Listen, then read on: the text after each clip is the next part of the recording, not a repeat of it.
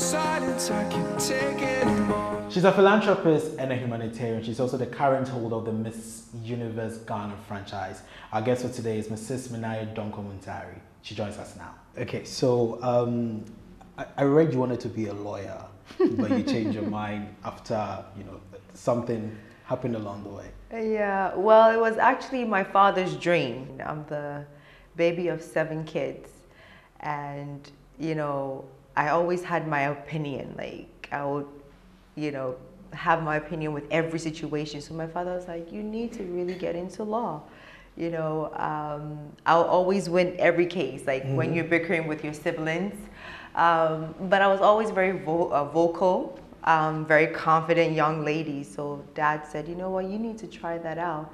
And I considered it, after university. I was like, maybe I should, but then Miss Universe happened and my entire life changed. Now, I'm sure you listen to a lot of interviews with women, and they usually talk about self-confidence, self-value, and self-worth. Do you see it lacking when we talk about women empowerment today, that we don't really teach women to value themselves? I think they always say charity begins at home. It's how that individual is being, was raised. I was lucky to come from a home that is very loving and caring, and a home that enabled me to express myself. But when I talk about confidence, it's not just, yes, you need the foundation, which I had from the beginning. But you go out there, your parents will do their very best, but when you as an individual young lady going out there, there's a lot of influences, and Miss Universe gives you a structure where you are Miss Universe, you are a queen. So that itself is, it's a big deal. And I can speak for myself, but I feel that when you, or as myself, as a role model to these young women, it's my responsibility to pass on what I have instilled, what has been instilled in me in the past, and what Miss Universe has done for me. Pass it on to these young women, to empower them, to let them know that whatever they set their minds to, it is possible. Well, mentioned confidence after winning Miss Universe. Yeah. Now, I've always been a very confident young lady, saying that, because I came from a home, when you come from a home that is loving, everything seems, possible. Right. And that was my case. But then it added on to whatever foundation that I had. Yes. Right. Now, I want to know, a lot of times we have women, well, not women necessarily, girls, who would view beauty pageants as a means to an end, as a means to portray themselves as, well, I have made it in society. What sort of training goes into place during Miss Universe? Well, it's a series of activities. Well, first of all, it starts with the audition, and even the auditions that we've had in the past, we speak to them, we interview them, and when you're going for an interview, you have to look the part, So it's funny enough, the ladies that have not made it after the auditions have always come back to me to thank the organization, because, we speak to them and encourage them in terms of how you look, how you present yourself, how, to feel good as a woman. It's maybe for a short period of time, but they always take something vital with them, even if it's an audition, because it's grooming these women. So after the audition period, they go through a series of activities where we talk about confidence level. I had the opportunities to work with 10 amazing young ladies last year, and as a matter of fact, I have employed 2 of them. And their transformation has just been incredible. They came in the house as, very shy and, almost insecure. But going through all these training with us, their lives have changed. Their lives have evolved. And they feel very, confident and powerful as women, which a lot of women lack. What we find most online bloggers, they would identify you as beautiful, they would identify you as Sulley Muntari's wife before your other achievements come. When you see this, do you feel in a way that, well, I've achieved this and I feel this should have come first? No. I'm a philanthropist, you could have mentioned that. No. But if the opening is always beautiful model. It's just, it's unfortunate because, when you're labeled in society, you have to work 10 times harder. I have other businesses that I run, and it's not easy being a mother, a wife, and a career woman. Is very difficult to manage your time. So a lot of, people looking in from the outside do not know the dynamics of Menaye. I work extremely hard, but I don't let it get to me, when they put other titles, but, things that I do that is really important, it's okay. It's their view. What I want to do is I prefer that action speaks louder than words. But I think for the past 2 years, my work has shown what Menaye truly is. And people are understanding or respecting that woman, who that woman truly is. It's not just the beautiful model, the soccer player's wife category, that box that they tend to put me in. Been married for 8 years. Is it? 8 years, because you married in 2010, yes. And you dated for like 2 years before that. So that's like 10 years in all. Are there any misconceptions that you find that because you're a soccer player's wife, people have about you? When you walk into a place and like, oh, that's Sulley Muntari's wife. Is there a misconception about who a soccer player's wife is? It's such a cliche because usually a lot of these soccer players end up with models or actresses, but I think in my case, yes, I had a career before Sulley, right? But I'm also bringing something to the table. I happen to be a model, ex-model, but I'm a businesswoman now. And when we sit to chat, we're talking about our businesses. We're building a future together.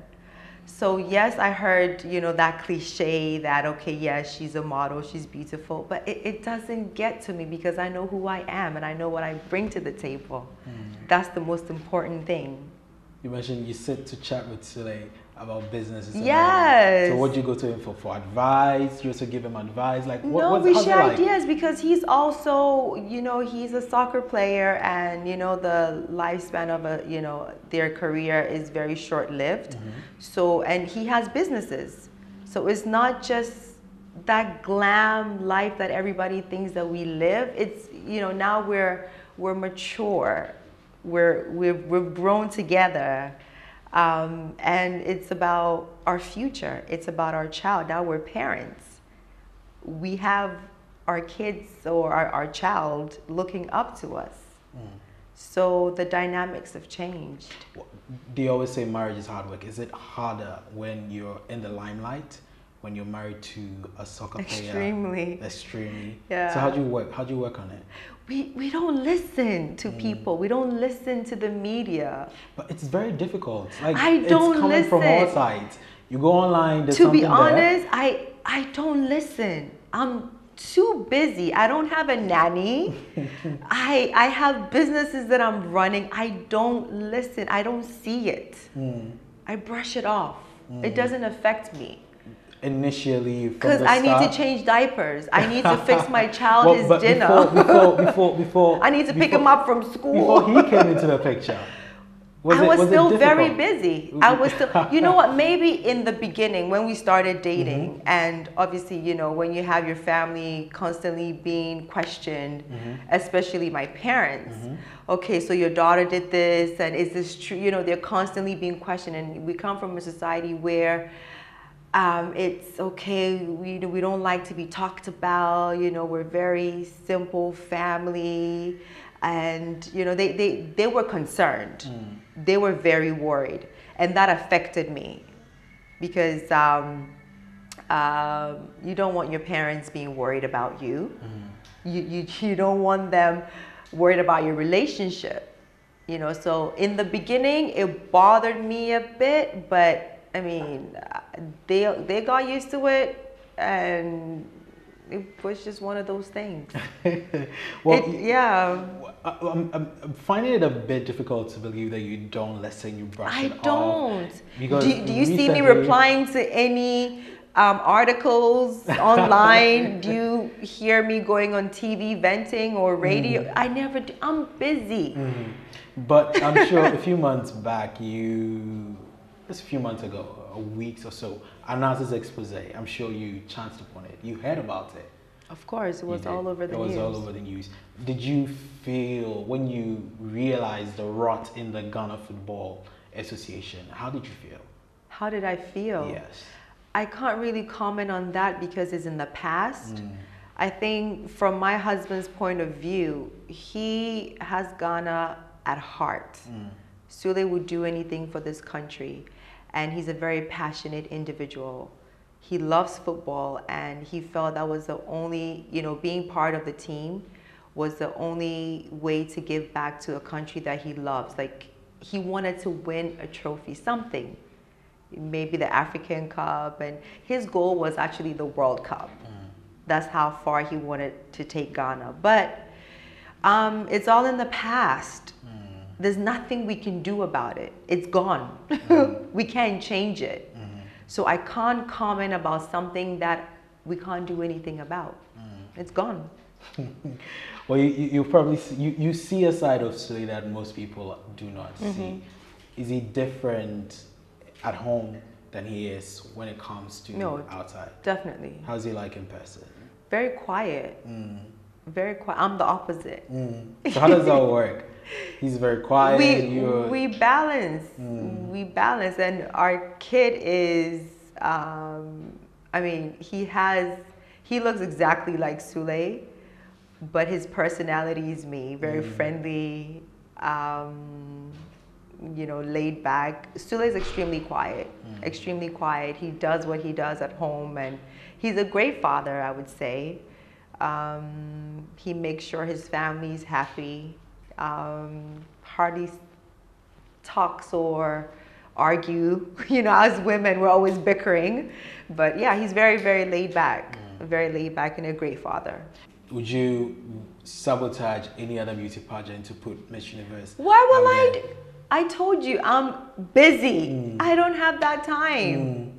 Why will I do that? You are in the media, but in general, as a businessman or woman, if you have extra funds lying around, wouldn't you invest it into your businesses? I would. Right. So does it make sense? It doesn't. Right. So do you want me to really answer to that? Well, I would need an answer from you because it came up, and a lot of social media followers. You want me to answer that question? They actually said there was no way it was going to be possible because the people that were mentioned trying to sabotage the Miss Ghana franchise, they were different calibers altogether, So it makes zero sense. Who comes up with these, stories? Who writes these stories? Well, it wasn't written. It was a quote that someone made, and it was reported. Who did? No, really, who did? Next question. Stop. No, really, stop. Let's talk about Shay. How's it doing? Shay's doing very well. That's my other baby.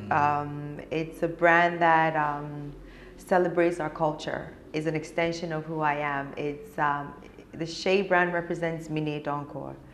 I'm a very proud Ghanaian woman, so I wanted to share with the rest of the world some of our beauty secrets by using the raw shea butter and other ingredients from different countries to create something very luxury and new on the market. It's an all-natural brand, but it's highly, it's very luxury, very, very luxury. So how's it doing? Very well. It's been sold in Italy, online, and one boutique here in Ghana. So how'd you do the promotion for it? Promotion? Promotion. It's well, Shay is a global brand, so we're not targeting one specific demographics. Okay. It's a very global brand. So having it being sold online, we're on social media. We've been featured in a few magazines internationally, such as Vogue, Glamour, Cosmopolitan. So, so far, so good. Yeah. Now, you have definitely broken the traditional conception about who a woman is, much as a married woman who has settled down with a well-to-do man, Sulley Muntari, for that matter. Now, what would be your advice to women who are coming up, who still want to chase their career goals, but they still don't want to be left out when it comes to marriage? I think I've always wanted to be independent, and I always advocate women that want to achieve things on their own. I'm happily married, I'm a mother, but I'm still able to balance both lives, being that mother, wife figure, but at the same time a career woman. It gives you a sense of identity. It makes you a woman. It makes you, I feel at this point in time that, I gave birth, that's incredible. But at the same time, I'm still able to be that entrepreneur that I've always wanted to be. So for me, I think what I'll say to the young ladies that look up to me is you can do it. It's possible. It's not easy, because anything that is easy is not worth it. But, women are very powerful. We just need to tap into it, maybe just 10% to understand our power. And if we do understand that, we're able to accomplish anything that we put our minds to. Menaye, such an interesting interview. Thank you. Thank you for having us. Thank you. All right. The sound of silence, I can take it.